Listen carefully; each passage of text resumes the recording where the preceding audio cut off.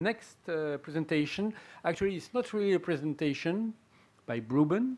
Bruben will give a testimony on his observation of the European market and what could be transferred to India. A very good afternoon, ladies and gentlemen, and thank you for this opportunity. So let me just start off by giving a brief about my project and what I do. So currently I'm based in Germany as part of Alexander von Humboldt Foundation German Chancellor's Fellowship Program. And my host institute for the project period is ISGW Solar, is the German Solar Association. And they've been acting as my guide and they support me throughout the project period. So what I've been doing there is I've been exploring different business models there in Europe related to distributed PV. And it's more focused towards the role of digitalization and storage in distributed PV. And some of the end results, or one of the expected result is to come up with a workable business model for Indian market, and based on the learnings from Europe. And what are the business model which is available there, what makes sense to Indian scenario, and which could lead to a pilot project and which could later then be scaled up. So what I'm doing, as you said, what I've been doing is I've been giving a small experience sharing as well as my observations regarding the European market. So there are like three main key words which I want to say. One is digitalization, decentralization, and then democratization. And what do I mean by that? And we've been hearing a lot about digitalization and decentralization, so I don't want to go more into it. So these two things are creating new disruptive business models, which in a way is democratizing the energy sector. We are seeing a shift from a supplier-oriented or centralized model towards more towards a prosumer or consumer-oriented, proactive, decentralized system. And we also see different digital technologies leading to better energy management solutions. And when I say energy management solutions, it means energy efficiency as well as demand supply management. And last but not least, there's always sector coupling, integration of different sectors together, like EVs and heating and cooling and all that.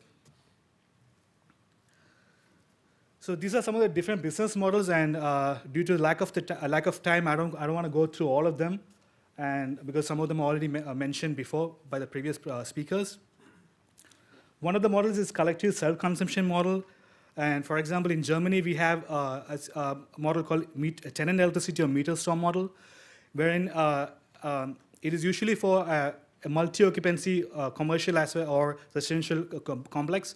For example, let's take an example of an apartment complex.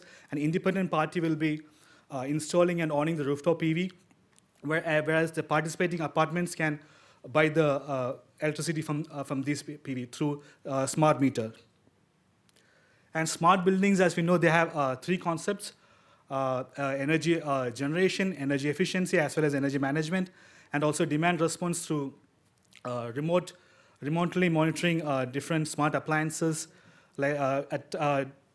basically managing demand during the times of high peak generation. And when you put battery into the system, it will again helps in self-consumption and also in peak shaving. And grid connected microgrids, I don't want to talk about it because it's already been explained properly. And peer-to-peer energy sharing has also been explained by one of our colleagues. So and I'm not going to talk much about it either. So next one is virtual power plants and virtual storage. So I had an opportunity to interact with one of the companies there in Germany called Sonnen Batteries. So basically, they have their clients are residential clients. They sell batteries, intelligent batteries to residential clients, and these batteries are interlinked or connected together to form a virtual storage. So one of the pilot projects they did was they provided a solution for grid bottleneck. For example, if there's excess generation in one part of the area and consumption is in another area, and there's problem with transportation. So what Sonnen Batteries did is, at times of excess generation, the batteries in that region will be storing the energy there, whereas the batteries in the other region will be dispersing into the grid. And this is done by in a partnership with the a utility company called Tenant. It's in a pilot project phase.